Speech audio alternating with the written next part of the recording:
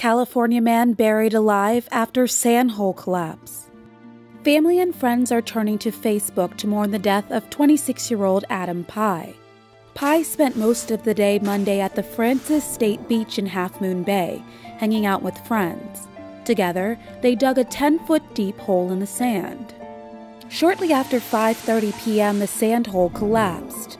Within seconds, Pye was completely covered, buried alive. Around 30 beachgoers began rescue efforts, digging using their hands and bucket. It took them around 5 minutes to free his head. Paramedics moved in, but Pye was unresponsive. Paramedics managed to open Pye's airway while rescuers used shovels and other equipment to free his body. Rescuers worked to revive Pye, but sadly he died at the scene.